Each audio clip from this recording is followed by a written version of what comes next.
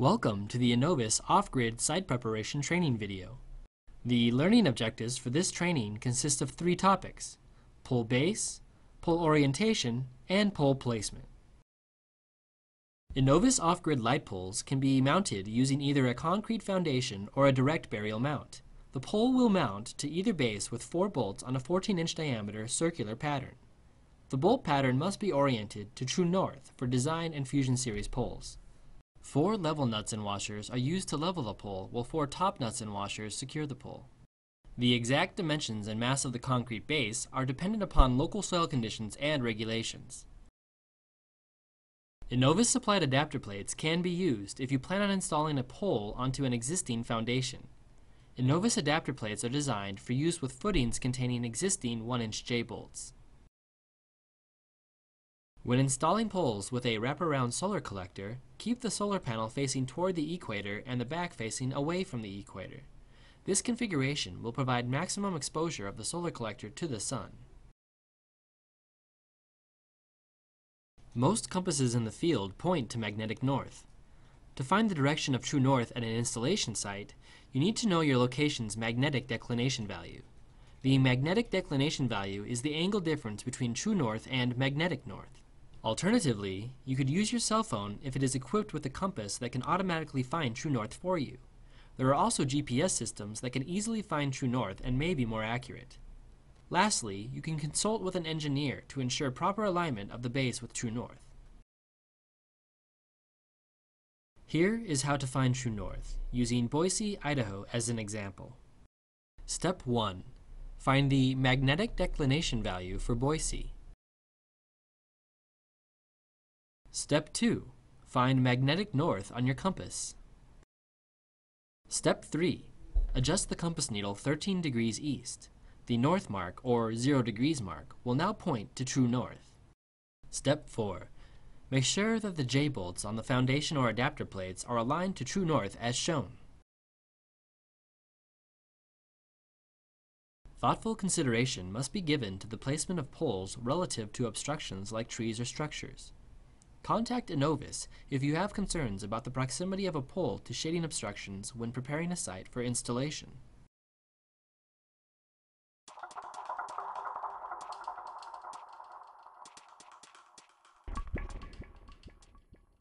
The learning objectives for this training consist of 4 topics: receiving, storage, moving, and unpacking.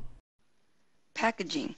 The poles are usually packaged with foam donuts around sections of the pole. Cardboard sonotubes cover the entire length of the pole with metal banding around the outside to protect it from damage during shipping. Inovus solar poles weigh between 300 and 400 pounds when delivered. Lift poles one at a time. To distribute the weight of the pole over a larger area, use wide straps instead of ropes.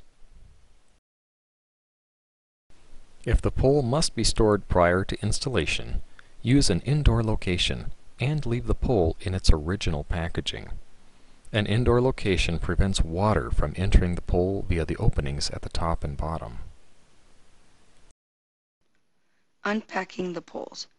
To remove the packaging from the bunks, the metal banding must first be removed. Using a cutting tool, remove the metal banding by cutting the metal band. Caution: beware of metal strap snapping back from the tension. Do not use a hammer or other sharp objects to cut the metal band. With the top layer of packaging removed, the inner layer of pole will be exposed. The inner layer of protective packaging consists of a few strategically placed foam donuts. Some poles will also have foam wrapped around the base of the pole. What can you use to remove the tape and protective foam? Utility knife. You can use a utility knife, but be very careful not to scratch the pole or solar collector. If using a utility knife, be extra cautious if you have to remove foam wrapped around the base of the pole. Scissors. You may also use scissors, but again, be very careful not to scratch the pole or solar collector.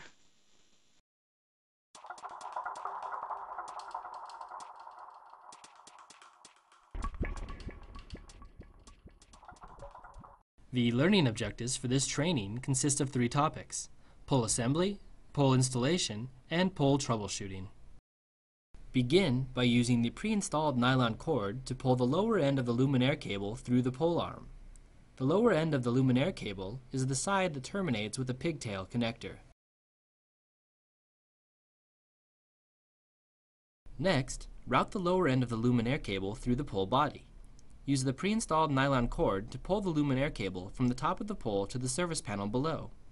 Be sure to route the luminaire cable behind the system electronics, taking care not to damage the motion detectors when pulling the cable down. Place the arm on top of the pole and then partially tighten the arm set screws. The arm is a hub mount design and can be rotated to any direction as needed. Connect the luminaire cable to the mating connector on the luminaire. Be sure that the rubber washer is in place.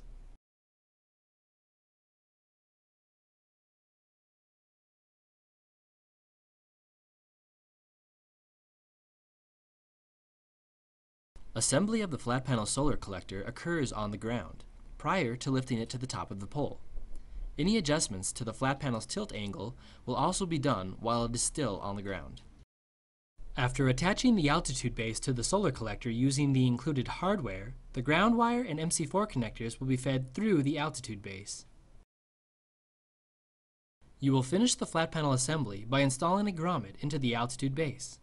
It is recommended that you use a small amount of silicone grease to aid in the installation of the grommet. Inside the service access panel, connect the luminaire cable to the control board, as shown here.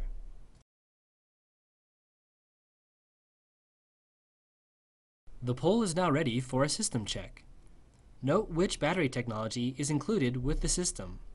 Absorbent glass matte, or AGM batteries, come in 3 plastic packs. Lithium iron phosphate, or LFP batteries, come in 2 plastic packs. With the battery packs remaining outside of the pole, connect either one AGM battery pack or both LFP packs to the power harness inside of the pole. LFP battery packs include a gray temperature sensing wire that does not need to be connected at this time. As soon as power is connected, the red LED on the main control board should begin flashing. After approximately 1 minute, the luminaire should turn on. Disconnect the batteries. The pole is now ready to be lifted into place. Be sure that the batteries remain outside of the pole during lifting. Not all materials may be used at the upper quarter of the pole. Thin materials, like ropes, concentrate the weight of the pole in a small area and can cause damage by deforming the solar collector. Abrasive materials, like chains and cables, can act like a saw and cut into the solar collector. Make sure you have a certified lifting hook, a nylon strap, and an Inovus security bit to open the door on the pole. Connect the hook to the wide nylon strap. Then, open the door on the pole and connect the hook to the top of the door's opening. Make sure the hook does not interfere with the internal equipment. Use some of the packaging foam to keep the hook from scratching the pole during lifting. Take the wide nylon strap and tie a half hitch around the pole approximately 3 to 5 feet from the top. Make sure that there aren't any knots resting against the pole. The pressure may dent the solar collector while lifting. Prevent the weight ball on the crane hook from striking the solar collector or pole during lifting. A simple method to ensure this is to use a sling so that the ball is above the top of the pole during lifting. After raising the flat panel and setting it onto the arm tenon, you will need to set its position. Make sure that the flat panel is oriented within 25 degrees of due south. If installing a design series pole, use the axis door as your reference to determine the front of the pole. The axis door should be installed facing south in the northern hemisphere. Set the pole on the anchor bolts with the correct north-south alignment. Feed the ground wire through the hole in the pole base to be connected after the pole is bolted down. Adjust the pole for plumb and tighten the anchor nuts. Next, install the 4 bolt caps over the anchor bolts and secure with the hex head bolts. Finally, revisit the pole with a man lift and fine-tune the luminaire and arm positions.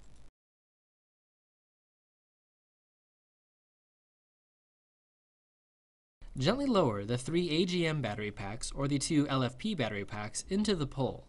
When installing LFP packs, be sure to install the pack with the gray temperature sensor wire last. The gray wire will be connected to the charge controller later.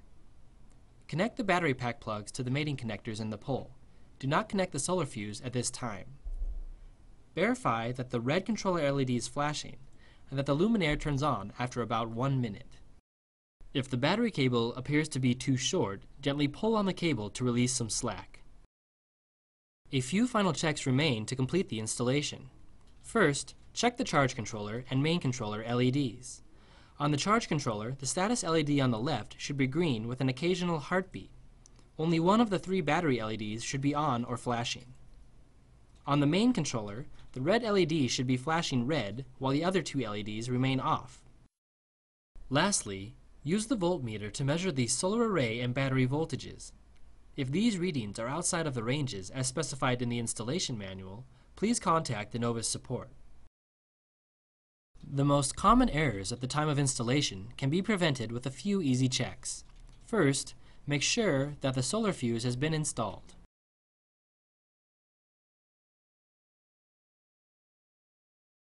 The controllers inside the pole are another helpful tool. Each has a set of LEDs that continually report system status. Like the charge controller, the main controller indicates status using LEDs. Visit the Inovus Intelligence website for the latest guides and resources.